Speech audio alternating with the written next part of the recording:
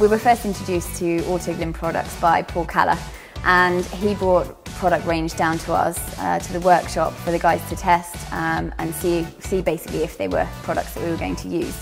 The guys instantly loved them. Being market leaders, it's really important for us to have top-end brands associated with the race team. It's important for us to have a clean car because presentation is key. So we have to have a good image here in GP2, so that's why our guys use Autoglym to make sure the cars are looking as good as they possibly can and make them nice and well presented for the weekends.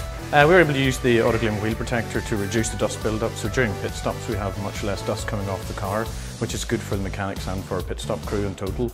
And also on the turnaround of our tyres and rims with Autoglym wheel protector, it's reduced massively.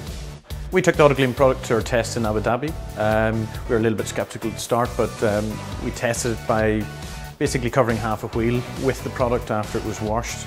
We ran it on one of our GP2 cars and we were quite surprised by the lack of dust build-up in the area that we treated.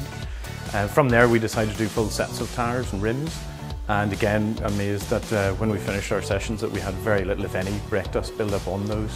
And from there we've just continued to use it. It's really important to us to be looking our best on track and off track.